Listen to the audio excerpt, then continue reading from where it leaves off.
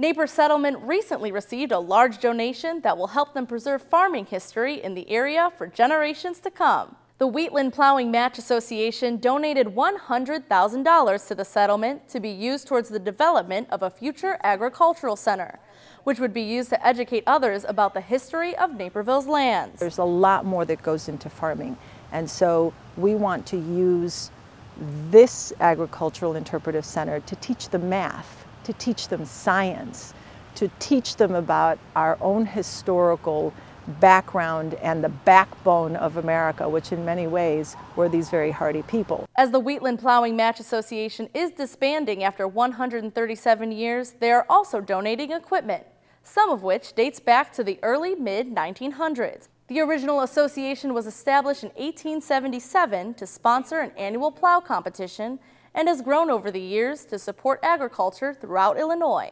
And Naper Settlement got into the sharing sentiment with their Pass the Plate program. The commemorative plate makes its journey over a year, traveling to organizations around Naperville to connect the community together by sharing recipes and celebrations. The plate was first passed at the Martin Mitchell Mansion's 130th birthday party when it was given to Stephanie Penick, longtime Naperville resident and publisher of Positively Naperville.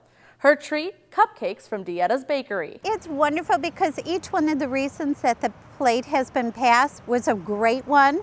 And then the online recipes are fun, but even the stories of the recipients and why it is that they gave to the next, in many cases, organization who is celebrating one of their anniversaries. Currently, the plate resides at Naperville Cares, who is making a dish to celebrate their 15th anniversary. They were given a healthier meal of quinoa and black bean salad. Naperville Cares also recently announced a new agency endowment fund at the DuPage Community Foundation, which will help develop a planned giving strategy.